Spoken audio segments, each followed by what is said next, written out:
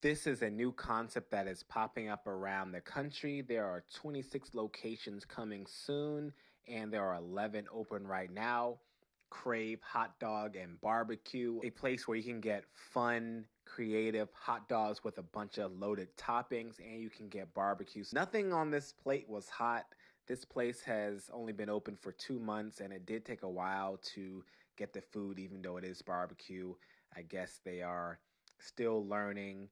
The pulled pork was probably the best thing on there. When we reheated the sweet potato tater tots, those were good as well. The cornbread was great too. I can't knock that. But this place did not excite. The barbecue wasn't very exciting. I did like that the pulled pork has flavor. A lot of the times it doesn't really taste good standalone, but I did enjoy it.